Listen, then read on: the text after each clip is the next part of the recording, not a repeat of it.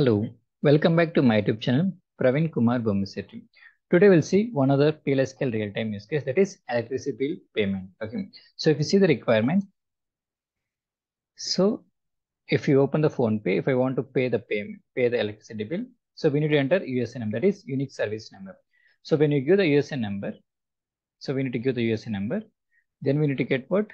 So we'll get the based on the USN number, we'll get the customer name and what is the bill amount and what is the due date. Okay, if you see the requirement one more time. So we need to pass the USN number. If you pass the USN number, we need to get the following details like what is the customer name, what is the bill amount, and what is the due date. Oh, this requirement is clear. Okay. So if you see here, suppose if already paid, we need to get what? No bill due. Or suppose like current month has already paid, we need to get display like no bill due. Okay. So this requirement is clear. Okay.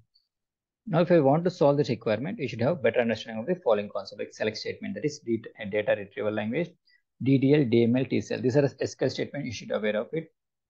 Uncount and aggregate function, filtering concept like where, into class, if else, that is for conditional statement. You should know what's a procedure and how to write a procedure. In and out parameters. So anonymous block to execute the procedure. So if you know this concept, it would be easy to understand the requirement. Let us discuss few of the concepts.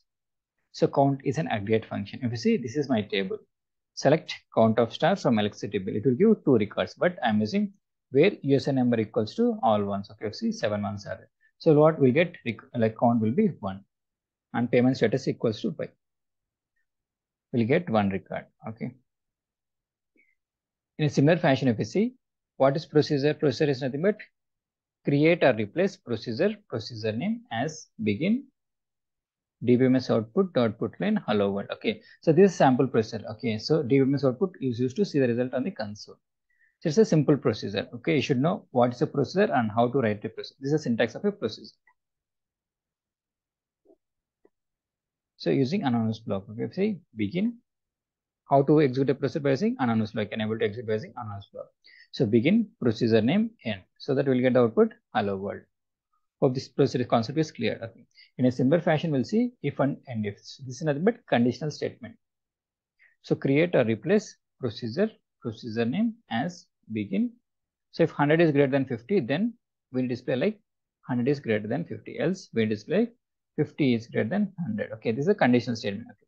So if condition is true, it will go to this block. If condition is true, it will go to this section. Okay. So this is a simple conditional statement. Now what happens if condition is true? We'll get the output like how can I execute by using anonymous block. So begin procedure name end. So this is nothing but anonymous block, execution of anonymous block. You see here. So 100 is greater than 50. Now we'll see the actual requirements. Okay, we'll discuss one more time. But the requirement is, so if you see, I want to enter the USN number. We need to enter the USN number. So based on the USN number, we'll get the details like what is the customer name, what is the bill amount, what is the due date. Okay. So input is nothing but what USN number. Output will be following parameters. So if it is already paid, we need to display like no bill due. Okay, so this is input. Input is USN number. Output is like this. So if it is already paid, we need to say like no bill due. Okay, I hope this requirement is clear. For this requirement, we need to create one table. So table name is electricity bill. It is having USN number, customer name, amount, bill date, due date, payment status. So we'll insert some records, like insert some dummy data preparation, like all ones. 7 months are there. Username is Praveen. Amount is 928. 11th October is bill date and due date is 25th October 2022. And payment status, if you see the payment status, it is in end status. So TCL, because DMLs are not auto committed, we need to commit them explicitly. So by using commit. So I'm preparing one table, some data inserted and committed those transactions. Now I'm fetching the record. Select star from electricity table. We'll get the following. Suppose like in this table, 2 records are there. All ones, 7 ones are there, 7 twos are there. So one is payment and one is payment not done. So now we'll write the procedure. So create or replace procedure name. So your input is what? Input is USN number and rest of them are out parameters. So if you see here, input is what? USN number. If I pass the USN number, I need to get customer name, amount, what is the bill amount and what is the due date, and we'll display the message. Okay. So I'm using one local variable L count. So remember one more time, input is USN number. So we display like 4 out parameters.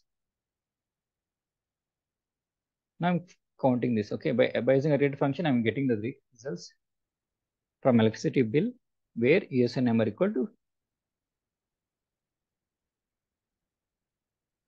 Actually, we need to pass here USN number. By mistake, it has been happened. Okay, so we need to mention USN number. If L count equal to 0, then invalid USN number. Okay, in a sense like what? I'll explain one more time.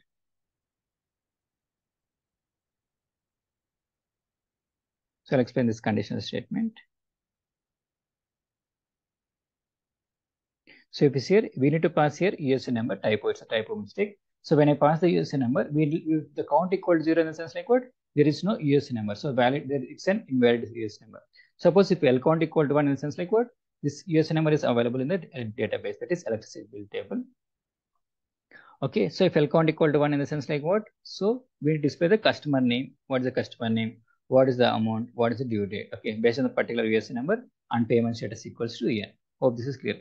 So before checking this thing, I'm counting the results. Like, so I'm taking the count function based on the USN number. I'm checking whether the particular USN number is there or not. So if USN number is there, what happened? This count will be 1. Suppose if USN number is not there, then count will be equal to 0.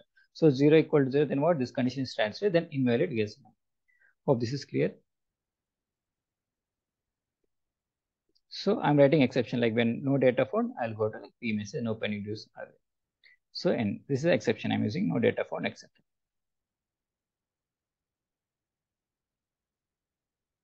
So I'll explain here. So here p USN number is there, you can able to get clear.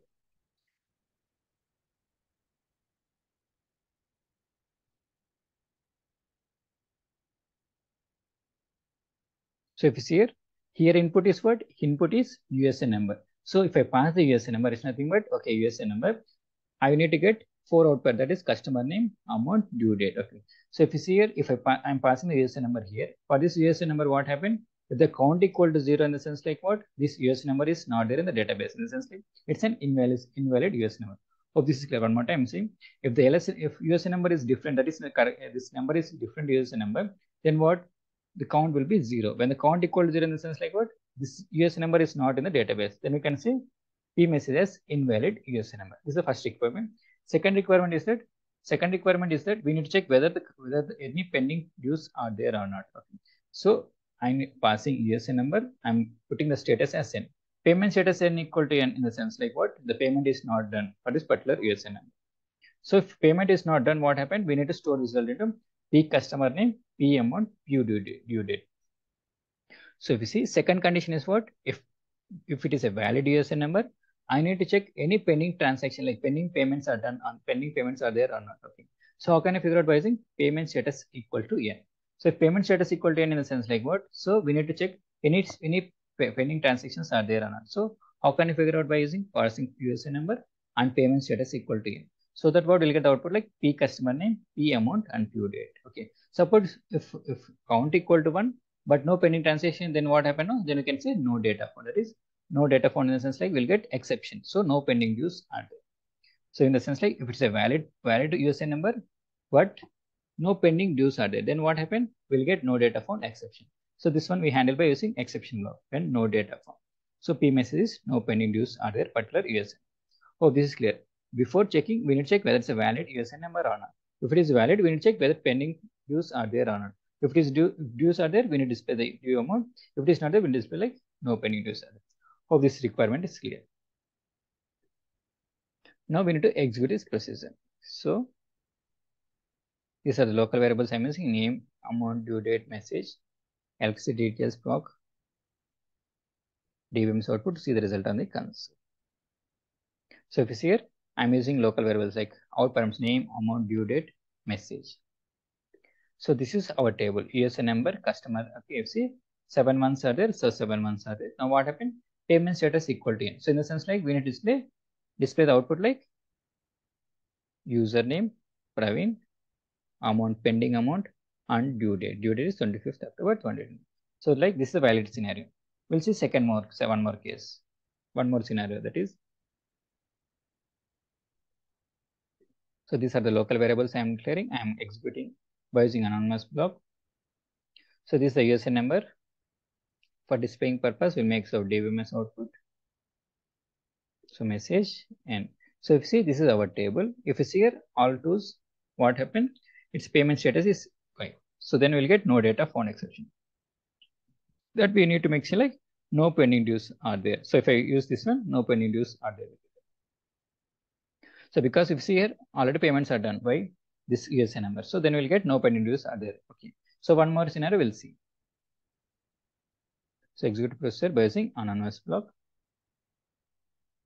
So these are the 4 variables we are declaring, local variables. Procedure name to see the result. So DBMS used to see the result. Okay. So if you see here what happened, in our assume we have prepared only 2 records, all 7 months, 7 twos. But if you see 7 threes are there. Now tell me what happened. If you see here, this is what? This is an invalid USN number. So if you see, so this is not a valid. Okay. So because it is not in this electricity bill table. Okay. Hope this is clear. This is a negative scenario. So we need to handle by using count functionality. Okay. Hope this is clear. So if it is not valid, we need to mention like invalid USN number. So when you're writing anything, we should follow coding standards. Like parameter should be like p underscore parameter. So p USN number, p message. Local variables like l underscore local variable, like local variable. In a similar fashion, function, procedure, package name, like we need to give in a proper, like you see, electricity details proc. So by using this, we can say it's a procedure of electricity details. Hope this is clear. Like from November 7th onwards, a new batch is going to start. If you're interested, like please reach out to this number. Okay. So if any doubts, you can able to reach out this number. So if you like the content, subscribe and share the channel. Thank you for watching.